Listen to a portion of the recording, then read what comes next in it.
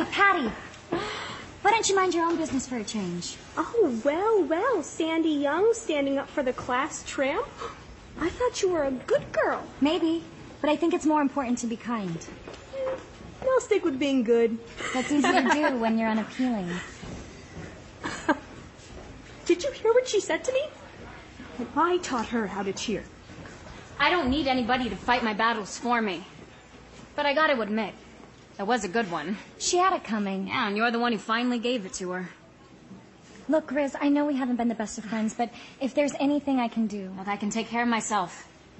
And anybody else who comes along. You going to Thunder Road? Oh, not a chance. I've gotta go. I have to talk to Danny. I see the way he looks at you, you know.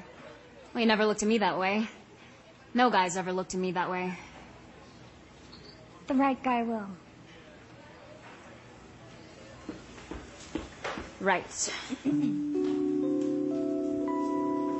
There are worse things I could do than go with a boy or two. Even though the neighborhood thinks I'm trashy and no good, I suppose it could be true. But there are worse things I could do. I could flirt with all the guys, smile at them and bet my eyes, press against them when we dance, make them think they stand a chance, then refuse to see it through. That's a thing I'd never do.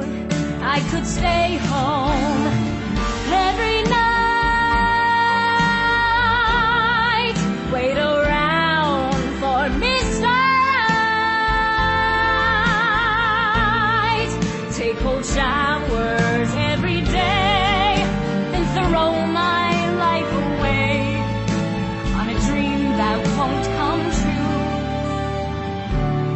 I could hurt someone like me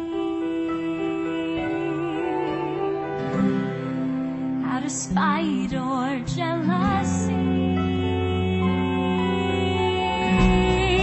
I don't steal